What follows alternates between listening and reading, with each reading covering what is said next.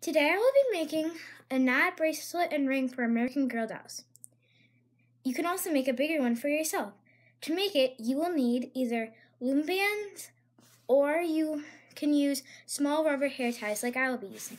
You need 6 of them, 5 for the bracelet and 1 to attach it for the ring. I suggest using more than one color, such as 2 or more than that, because I found it really hard and confusing. So first you're going to want to take one of your colors and stick it in another color and stick it through. I'm going to call this side A and I'm going to call this side B. So you're going to want to take side A and stick it through side B.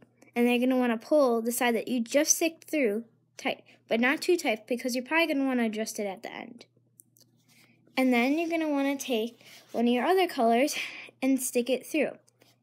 And then you're going to want to take side A and push it through side B, just like this, and pull the side that you just stick through tight. Now you made part of your bracelet, about half of it. Next, you're going to want to take your second color, which is the purple one, and you're going to want to stick it through one of the edge ones, or side. And then you're going to take side A and push it through side B. And then you're going to want to pull it tight. Then you're going to want to take the other one of your colors, the same one that you just used for the other end, and stick it through the other side one. So then you're going to want to take side A, stick it through side B, and pull it tight. And now for the ring.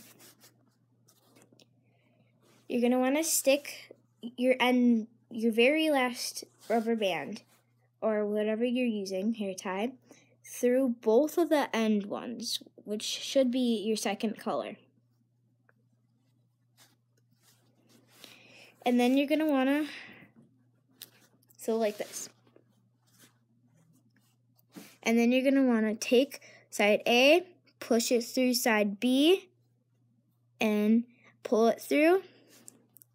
And then you can adjust any adjustments you may need to make it fit your doll or for yourself.